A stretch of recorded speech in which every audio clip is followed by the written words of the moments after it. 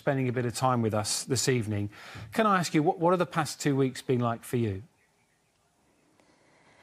You can't put into words the roller coaster we've been on the past 2 weeks. It's the heartache, the torture, the disbelief, washed down with this immense hope. And then we've got this drive and focus to bring Nicky home. And then we've had to put emotions aside, being that support for Paul and the girls and my family, and just putting that brave face on, telling them everything's all right, but equally being honest with them, knowing that Nicky is missing and the girl's mum is missing. No 2 days has been the same, no 2 hours been the same, and just waiting for that good news and keeping that hope at the forefront of our minds. We've heard a lot from Paul tonight, Nicky's partner, and he's told us a lot about the Nicola that he loves. What about the Nicola that you know so well?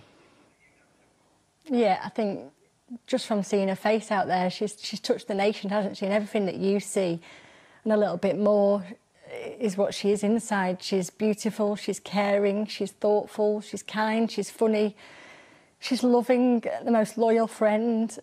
She's the stuff that dreams are made of, and we've laughed, we've cried, everything in between. And then you take Nicky's lovely, amazing qualities, you add Paul's in there, and then we've got these two little human beings that we have to do everything to bring Nicky home and bring their mummy home for them. I know that you and many other people have put everything on hold over the past fortnight, helping the family and helping the police as well. The community response has been incredible. I was up in St Michael's on Wye today. There's people everywhere on street corners holding up posters of Nicky everywhere. Has that struck you? I know you're a close-knit community anyway.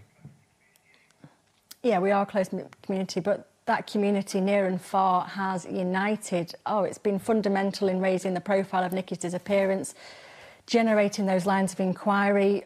What I cannot stress enough is please keep those lines of inquiry, please keep them factual. Don't clog that 101 line that we really need to have that factual information come through to give the police lines of inquiries. Even the locals, with all the disruption they've had on the village, they've been so supportive. We've all got the end goal to bring Nicky home. Then we've got Peter and the SGI group offering their time and expertise to cement the great work that the police have done.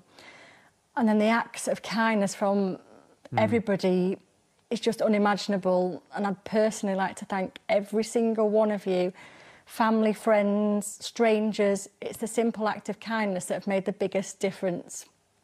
And the strength that it's given me to then be able to be, I heard in Paul's interview, that pillar of support. With people supporting me, we've been able to support Paul and the girls, and I cannot thank everybody enough. And we need to bring Paul and the girls there rock home to bring Nicky home.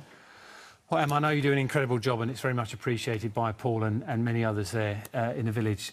Thank you for your time tonight. Do take care of yourself. Really appreciate you speaking to us live on the programme. And let's bring in our studio guests who are listening in to what Emma has to say there. And Palm, I know you have personal experience, don't you, of how